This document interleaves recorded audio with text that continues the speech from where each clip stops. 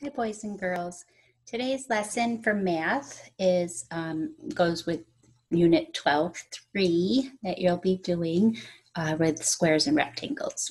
And it's an extension of our lesson that we did yesterday. And just remember that when we're talking about shapes and we're describing shapes, we want to talk about their sides and their vertices. Okay, so here is a rectangle. We know it's a rectangle because it has four sides and four vertices. Yes? Yes. Here is a square. We know this is a square because it has four sides and four vertices that are the same size. If Mrs. G had a ruler with me right now, we could measure each side and they would be equal, okay? Now, a square, like we learned yesterday, is also a rectangle. But is this rectangle a square? Think about that for a second. The square is a rectangle because it has four sides and four vertices, just like this rectangle. But this rectangle can't be a square. Think about why not. Why can't the rectangle be a square if it's got four sides and four vertices? What's different about this rectangle and this square?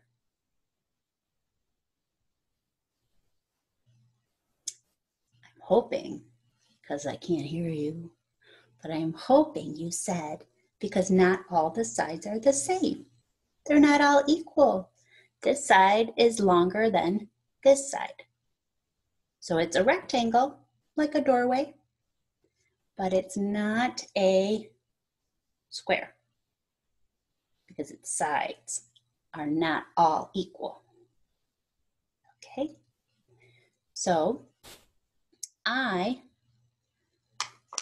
wanted to show you this because it kind of is like the video or the Learning Bridge video that is one of your assignments. In the assignment, it talks about a bed and a rug, okay?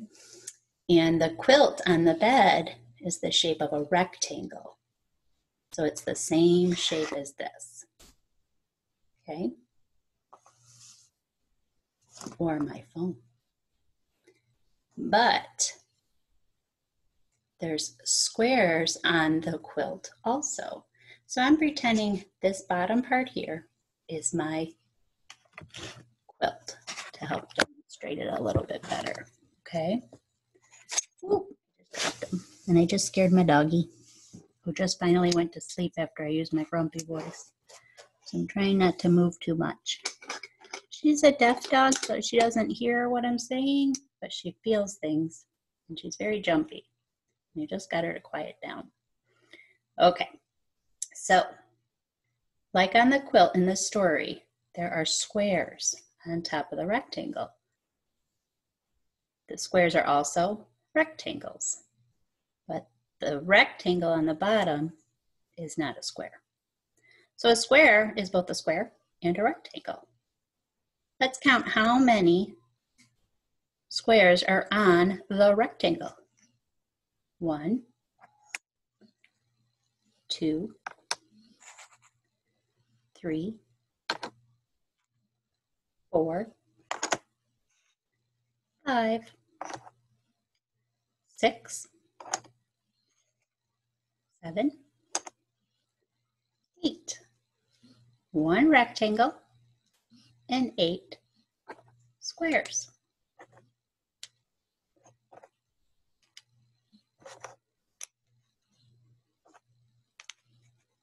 Now, if I was to add the 8 squares and the rectangle, we could say we had 9 rectangles, but only 8 squares.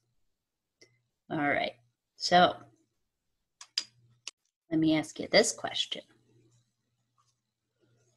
Are both of these shapes squares? Think about it for a sec.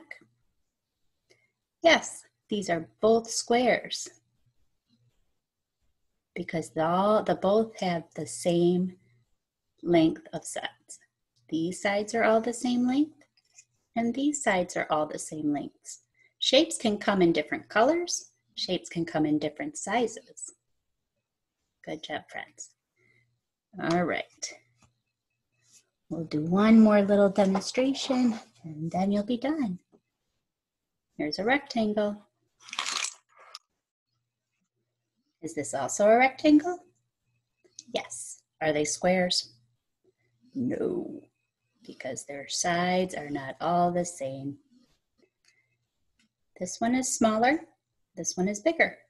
They're still rectangles. We can put them this way. Still rectangles. This way.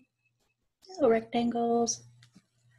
Okay, doesn't change. They're even different widths. This one is thicker and this one is thinner, but they're still both rectangles. All right, guys. That's it for today. Hope I didn't confuse you all too much. I love you. Bye.